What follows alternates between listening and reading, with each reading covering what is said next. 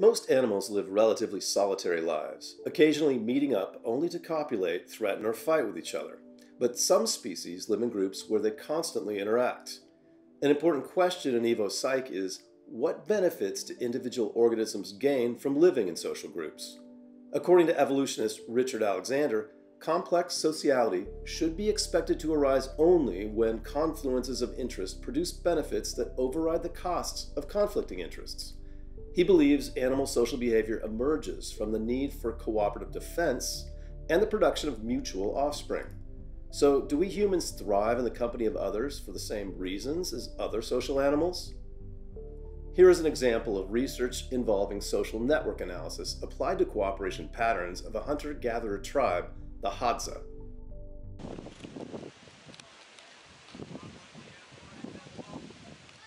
I spent the summer of 2010 traveling around remote regions of Lake Eyasi in northern Tanzania with the Hadza, who are one of the last remaining hunter-gatherer populations on the planet. And my goal was to explore the origins of human social networks and the evolution of cooperation.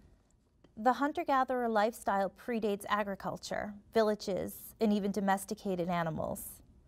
Isolated from modern cultural influences, the Hadza essentially live as our ancestors did tens of thousands of years ago, roaming rugged terrain and forming temporary camps along the way.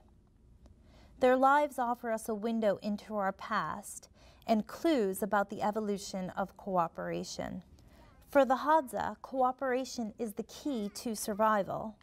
These welcoming, resilient people share almost everything: food, labor, childcare. Which raises the question, are there some people who are just looking for a free ride in the community? The free riders would be expected to garner more resources than altruists. Eventually, their behavior would unravel the social fabric. Do the Hadza have a mechanism to keep this from occurring? Social network experts Nicholas Christakis here at Harvard Medical School and James Fowler from the University of California in San Diego helped me design a study to answer these and other questions. Specifically, we designed exercises to measure social ties and cooperation. Over the course of several months, I visited 17 different Hadza camps, which was no easy feat. The terrain was a challenge, and it was often difficult to find the camps because the Hadza are nomadic. They move every 4 to 6 weeks. The Hadza don't own things, so they don't have to stay in one place. And camp membership is also fluid. If an individual is unhappy with a particular group, he or she can move to a different one. I was greeted warmly at each camp, where I found many adults, 205 in all, eager to take part in our study. I showed each participant photos of 517 adult Hadza that were collected during past research with the community. I asked, whom would you like to live with after this camp ends? We also used games with honey, a favorite food of the Hadza, to shed light on ties in the community. For example, one game allowed us to measure the tendency of particular individuals to cooperate. Each participant decided how to distribute 4 sticks of honey after listening to the rules. When we mapped individual traits with social ties, the results were astounding. Cooperators cluster together. They become friends with other cooperators, which keeps self-interested individuals from dragging them down. And what's more, the architecture of the Hadza social network matches that of modern social networks. These findings provide crucial insight into the evolution of cooperation and altruism in humans, and suggest that social networks have been a fundamental part of human life since ancient times. It is a common feature of our species that we frequently show kindness to those with whom we share no genes by common descent. We have all heard stories of soldiers laying down their lives to save their comrades in battle, and there are many well-documented examples of individuals diving into dangerous waters to save the lives of non-relatives. In many countries throughout the world, blood is given freely to be dispensed to complete strangers, and the giving of money to charity is not considered abnormal in any known society. If natural selection promotes genetic selfishness, then why do humans engage in self-sacrificing behavior towards non-relatives? Has free will developed in our species as an emergent property of the brain, propelling us beyond our genetic imperative and into acts of true altruism. Can evolutionary theories ever fully explain such behavior? There are examples of apparent self-sacrificing behavior which occur outside the family context, shown on the table. All the examples given in this paper were published after Trivers' 1971 classic theoretical paper. According to Trivers, the evolution of reciprocal altruism in an animal society relies on a number of prerequisites. The cost of the altruistic act to the actor should be lower than the benefit to the recipient. Animals should be capable of recognizing each other in order to both reciprocate and to detect cheats, the non-reciprocators. Animals should have a reasonably long lifespan so they can repeatedly encounter specific individuals, and thereby allow for incidents of reciprocation to occur. The dolphins, primates, bats, and social birds that are detailed in the table clearly fit Trivers' prerequisites.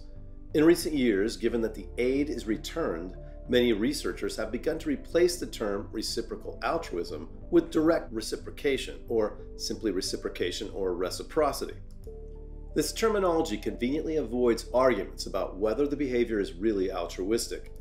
This alone, however, does not prove that this is what is occurring in all of these cases. As Cambridge University zoologist Tim Cletton-Brock has pointed out, there are at least two other ways of explaining the giving of aid to non-relatives: mutualism and manipulation. For reciprocation to occur, the assistance has to have net costs at the time that it is provided, which are offset by subsequent benefits, getting paid back later. In contrast, in the case of mutualism and manipulation, the benefits of assistance exceed the costs involved at the time that it is provided. In the case of mutualism, both individuals benefit from cooperation at the time of the act, such as cooperative hunting in wolves, and hence there is no immediate cost-benefit asymmetry that is later repaid. Note that given there is no delay, there is no opportunity to cheat or freeload. For manipulation, one individual, such as a dominant conspecific, may coerce another into providing aid, and once again there is no reciprocity. Alternatively, a non-dominant conspecific might simply be so persistent in its calls for aid that the actor succumbs in order to escape the constant begging behavior. This explanation has been suggested for the case of blood sharing in vampire bats. We can ask two questions about reciprocity in the animal kingdom. First, does it exist? And second, how common is it? Direct reciprocation would necessitate evidence that the same individuals repeatedly assist each other, that the frequency of assistance given reflects the frequency of assistance received, and finally, that there are immediate costs to the actor that are later recouped from the initial beneficiary.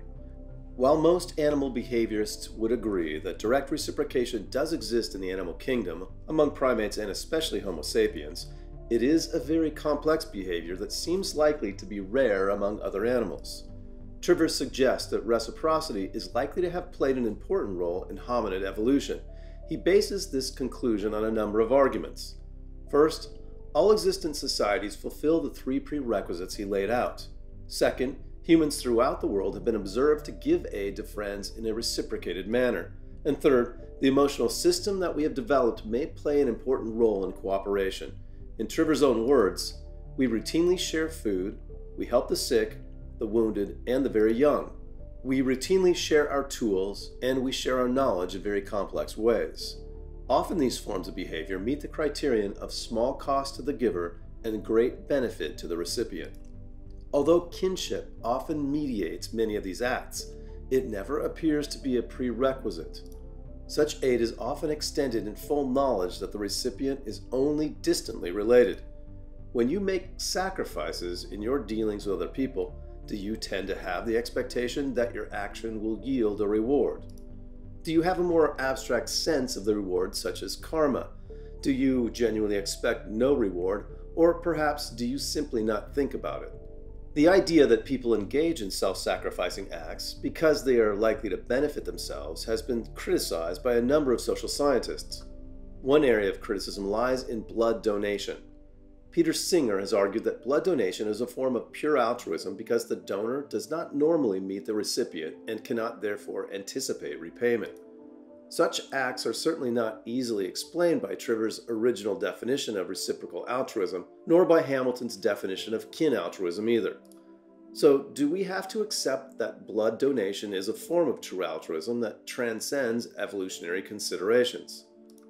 Perhaps it is, but Richard Alexander suggests that rather than the donor being repaid directly by the recipient, by impressing others with their apparent self-sacrificing behavior, they may be more likely to cooperate with them in the future.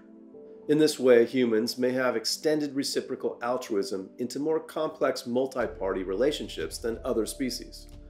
Although Alexander has addressed Singer's blood donation argument directly, he is making a more general point.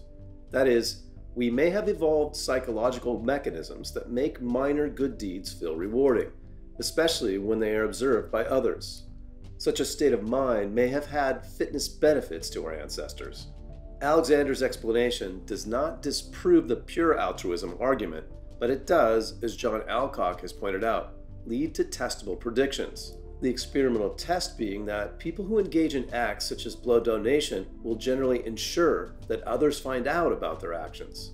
In support of this prediction, Bobby Lowe and Joel Heinen of the University of Michigan report that people are significantly more likely to contribute to fundraising drives if they receive a badge to demonstrate their involvement. Perhaps when we wear blood donation badges or AIDS sympathy ribbons today, we are reflecting behaviors that helped our ancestors to attract cooperation from others.